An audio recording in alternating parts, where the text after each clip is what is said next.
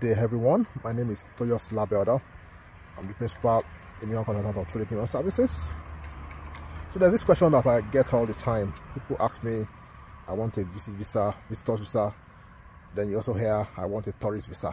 In Canada, a tourist visa and a visitor's visa are the same type of visas. They are the same thing.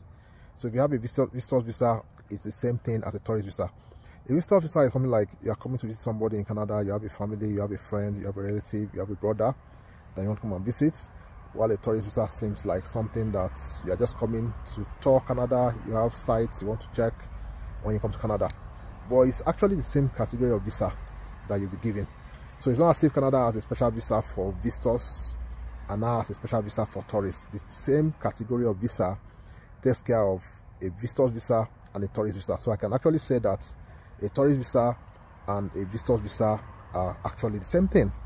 So if that means those two words can be used interchangeably for the same visa category.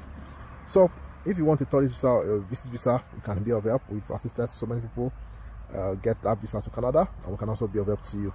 Reach out to us on WhatsApp today and we're sure that we can help you.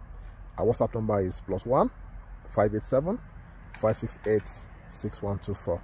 See you guys.